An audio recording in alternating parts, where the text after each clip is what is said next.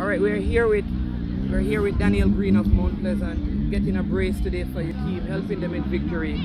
What does it feel like to help secure the victory for your team today? It's a really great feeling because I've been scoring game by game, and to be scoring, I'm also the leading goal scorer for these 2 goals that I scored today. So it's a great feeling. So you have been keeping check of the goal scoring? Yes, very much. I know when we spoke at the start of the season, you said that you wanted a minimum of 15 goals this season. You're on 12 goals now, which means you're just 3 away from that target. Do you want to score more, or you just want to get to 15? As I say, the target was 15, but right now it seems I can go more. So it's no limit. I'm just keep scoring that game.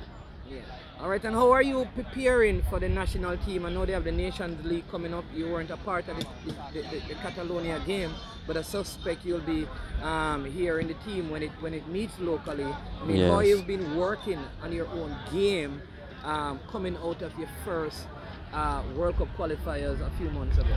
Yeah, I've been working, and I just have to keep focused and keep ready, because at any time the team can call me. So I was just working in training, game by game, improving. The coach also talked to me about my weakness, so that's what I'm working on also.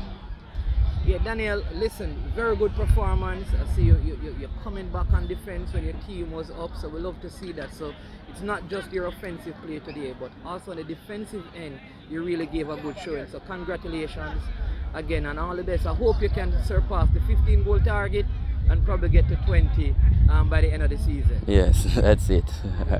All right then, Daniel, sir. Yeah.